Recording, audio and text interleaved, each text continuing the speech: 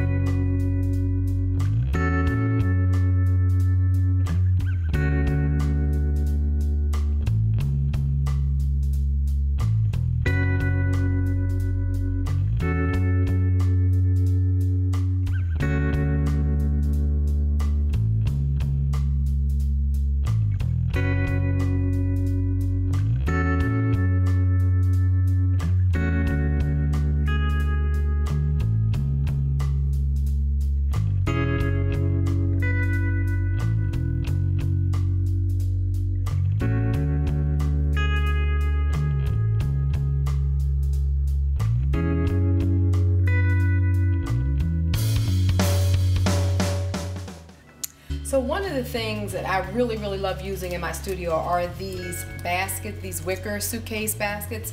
I normally will categorize items in them. So here I have handmade papers. I love putting these little tags on them. This is art that's in progress. So any kind of collaging and things that I'm working on that's in progress is here. Clear envelopes. A lot of the envelopes that I use in my packaging, here's some on top, go in here, as well as some more handmade paper. So down further are a lot of my vintage books. So a lot of these books are pages that I'm using in my collaging. Here's an old dictionary, lots of sort of dictionaries and things like that, old French books and what have you. A lot of times I take the covers off and redo them. So these are things lined up for projects. More baskets with stamps and things like that in them, wood blocks and what have you are in those. And you know, I just find these a lot at the thrift stores. The thrift stores are great places to find these. You can find them for a couple dollars, $5 or $6. So love those. And then just my other stuff mixed in. And here's Copy Central. You guys know how much I love my HP NV 5660. A lot of you guys have this now. Love this little thing. It's an inexpensive printer, as you guys know, but it's awesome with the free printing programs. I have all of that there. And then around here is a lot of my library, my art books and things like that I want to just have a quick resource. I have a larger library downstairs, but these are my art books. Then my journals are over here.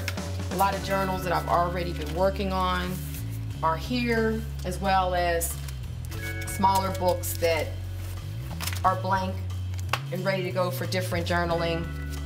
And so here are some more baskets that are, and cigar boxes also. This is, you guys have seen this a lot, where I keep all of my tags and what have you when I'm working on my projects. And then this basket has a lot of my small collage elements, just things, bits and pieces in here, things that I don't want to throw away, because they're great for the jelly junkadories and for collaging, but it's sort of out the way.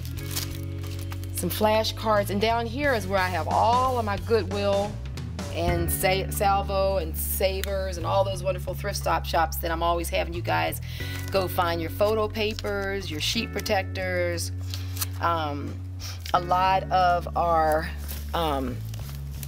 you know, our paper, our resume paper that's 25 to 100% cotton. So I have all of that stored down here, so it's near the copier. I can find it when I want to work on projects, and I pretty much can see it pretty easily. So it also helps me to keep control of things so that I don't get have too much stuff, although I do have another closet elsewhere.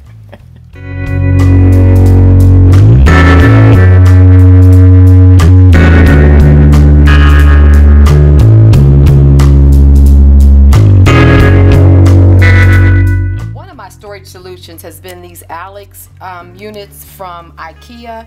I love these. I have 3 of them, and it pretty much have held most of my paper ephemera and things I need to have my hands right on. So I'll show you inside the drawers. The first one here on the bottom is one of my current projects, which is my book project you guys know that I've been working on, called Womb Wisdom. So a lot of the papers that I've been printing on are down here. A lot of the conceptual projects are down there. I actually have one of my leather journals that I've been working on that where I'm starting to put the pages in there and just kind of play with page order and ultimately how this book is going to make its way to completion.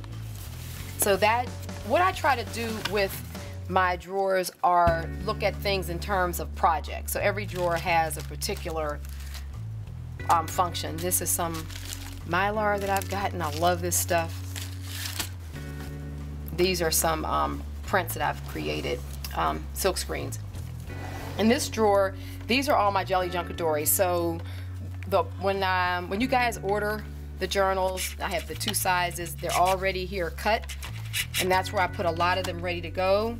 And then some more of the fabrics and what have you.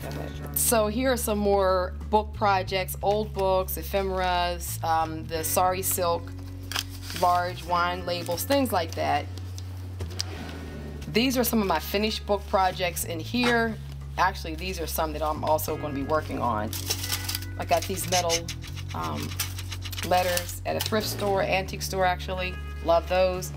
These are books that I'm in the process of working on. So these are different books in various stages, and so I put a lot of that in this drawer so that I can come back and keep on working. And in this drawer is a lot of my flat lay stuff. So things that I use in my flat lay photography, for Instagram and for Pinterest. Things that just inspire me and I love working with are in this drawer. This is my little drawer of yummies. Up here are my the Asian dictionaries and stuff that you guys know I use a lot. And then these are my journals through the last couple of years. I go back and they're like resources for me. This is the box that Seth Apter gave to me in one of the workshops that I did with him. And then up here are other projects that I'm working on. So this is a current palm book project that I'm working on over in Patreon. Some of the Arteza paints that I've been playing with, so they're at the ready. And then these are other books that are in various stages of me working on them, along with some of my jelly journals. So in this drawer is where I put all of my vintage fabrics, laces. I even have some old purses and things that actually I'm thinking about using back into book projects. So lots of old collectibles and things in here that are going to be a part of book projects. And this one is all my leathers, my smaller pieces of leather that I wanted to have ready for my projects, and then I have larger ones in another spot, but those are the ones I'm using and I can get right to them. Same thing here. These are a lot of my old vintage papers. These are wine labels. These are very old French ribbons. that I got a while back. And so these are all specialty things that I use in my various projects. Up here, same thing. These are a lot of stamps and things that I collect when I go on my travels or use in my work. You guys know my napkins. A lot of you got those in purge packs. And then tags, things like that are in this drawer. Up in here, more of old wallpapers and papers, things that I'm using in projects. You know, my tissue paper that I like to use my Gelli Printing in. So, and then this drawer, the same thing. A lot of this is ephemera that I'm using in various projects, books that I'm considering, and a lot of my better Sumi paintbrushes and what have you I put up here, along with some of my wood stamps. So this drawer, all of my handmade Asian papers are in here. So these are a lot of some of my collaging is in here. But I have a lot of my handmade papers, a lot of my specialty papers that I use in collaging and projects are in this drawer. Here, more of the same, some old book boards that I want to, you know, kind of use in projects, some old ephemera, and then a lot of this is also handmade paper, circles and various kind of sculptural pieces that I'm using in work. Here is collages in progress, so a lot of things that I'm kind of playing around with, I know they're at the ready. So these are my larger collages that I have that are in progress. Here's more paper, and slightly smaller, but this is all handmade paper. You know, all this I've made, all these are papers that I've made that I want to be able to have at the ready for collaging. And then up here are smaller jelly prints, and pieces that I want at the ready to be able to put in my journaling, in the jelly junkadories, in collaging, things like that. Pieces that I've done that are just here ready to grab. And the top is basically the same. There's just more of, you know, different elements and envelopes that I've created. Some of these I've done with you guys, and they're ready for me to be able to just use in my work. Silk screen pieces. And so on top of this last unit, I have more of these baskets that are full of handmade papers and some of my book structure. So I'll show you. This one is empty, but I like that little basket. I haven't decided what I'm gonna put in it yet.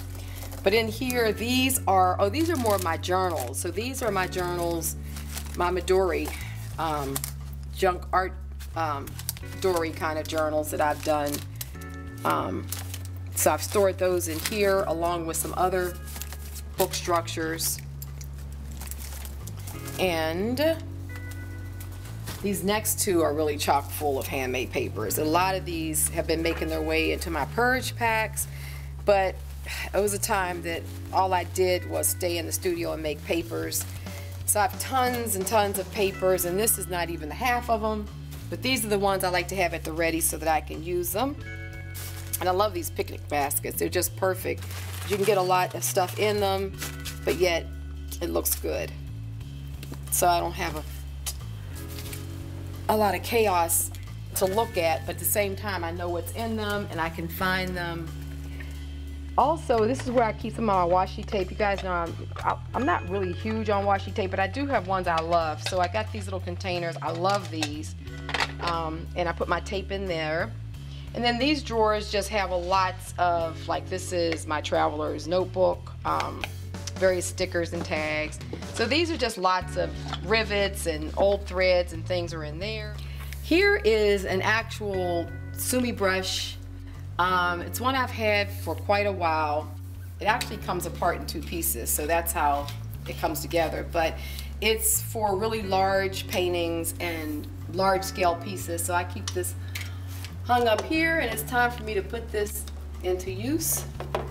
So back here are some of the other book projects. These are leather wallets that I'll be using in book projects.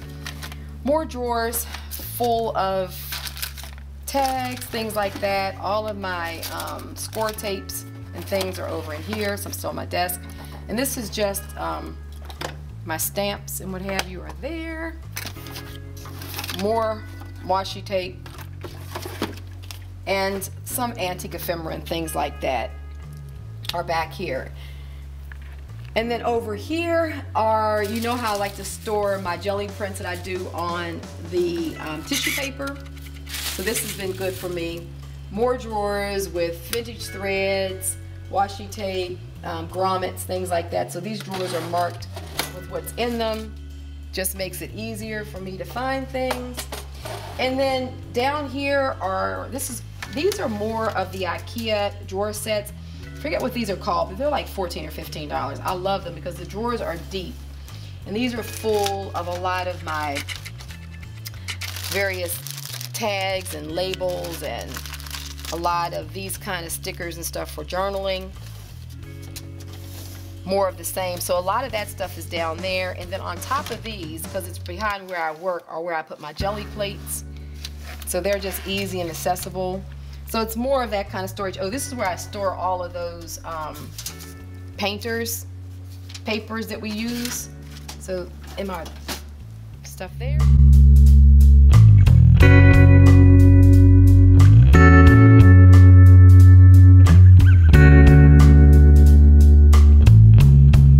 Right here next to my workstation. So this is primarily where I'm working, where I do my videos. This is behind the scenes. This is how my tripod is set up. My light box, and so mostly all of the paints that are accessible for my jelly printing are on this desk. This is where I put my these are all of the ink that stays on that we like using. And then over here are the rest of my jelly plates, the two that I use as stamps, and more of our stencils and things that we've made, my brayers. And then these are a lot of my vintage papers. There's an assortment of the cotton fiber, this school paper, all of that is right here, right next to me, along with all that I need for the jelly printing. It's right at the ready. And then I reach over here and I can get to my cart that just has a lot of other little things like these clips and things like that, you know, my brushes, the mark making brushes. These are things that are at the ready, but are all nicely organized so that I can get to them, but at the same time, they're not right on my desk. So there you have it. That's the studio tour. I hope you guys enjoyed that. It's a lot of behind the scenes, but it's how I stay organized as a working artist, how I get all these videos pushed out, and just how I enjoy myself every day in my studio here. So there you have it. All right, take care. Bye-bye.